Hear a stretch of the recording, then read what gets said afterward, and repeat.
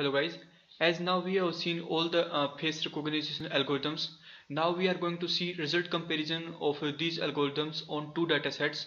So we are going to compare here PCA versus 2D PCA versus 2D square PCA and LDA. So let's see.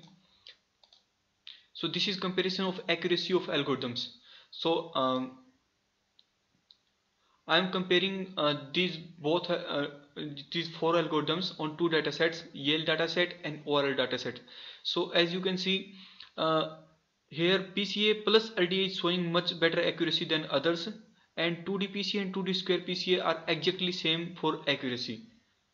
Okay, PCA is showing least accuracy, and ORL dataset showing more accuracy than Yale dataset.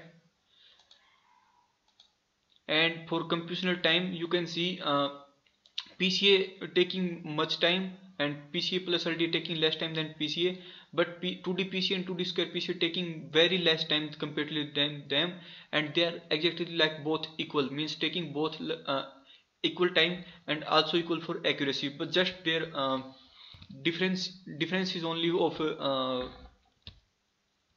how we write the new coordinates.